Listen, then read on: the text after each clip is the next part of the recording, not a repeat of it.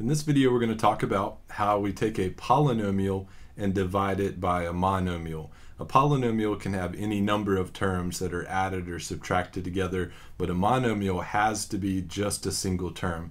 And if this is the case that we have, there's actually a little bit of a shortcut that we can use.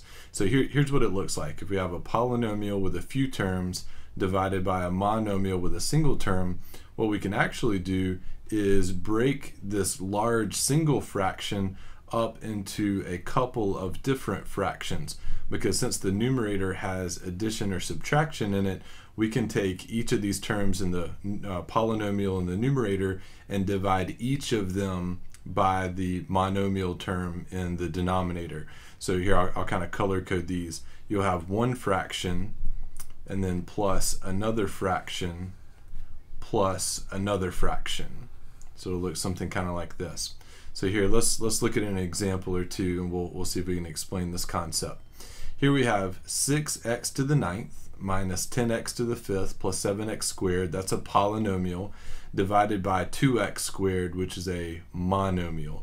And so because I recognize this, and because I recognize that it's specifically a monomial, then I'm going to break this apart into actually 1, 2, 3 fractions. So I have 1, 2, 3 fractions.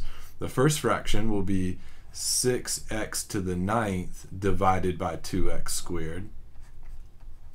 The second term will be 10x to the 5th over 2x squared, and this will be subtracted since this is a minus. And then lastly, we'd have plus 7x squared divided by 2x squared.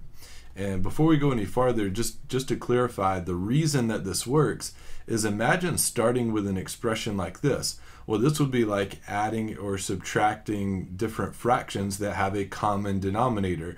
They all have a denominator of 2x squared, and so as we well know, when you add fractions with a common denominator, you just keep that common denominator, and then the arithmetic happens in the numerator. So you'd have 6x to the 9th minus 10x to the 5th plus 7x squared for your numerator.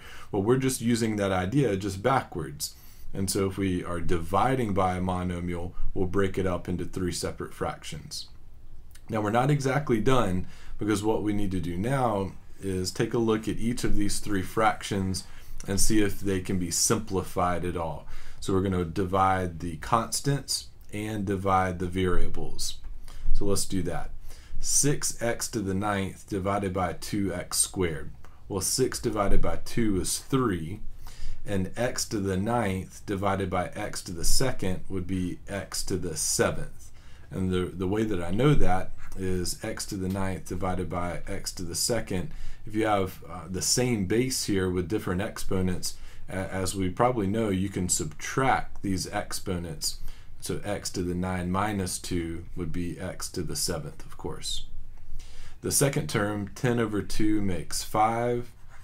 X to the 5th divided by x to the 2nd would be x to the 3rd.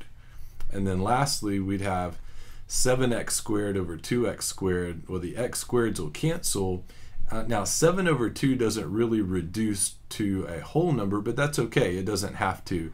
We'll have 7 halves as just a constant term. So here we've taken a large polynomial divided by a single monomial.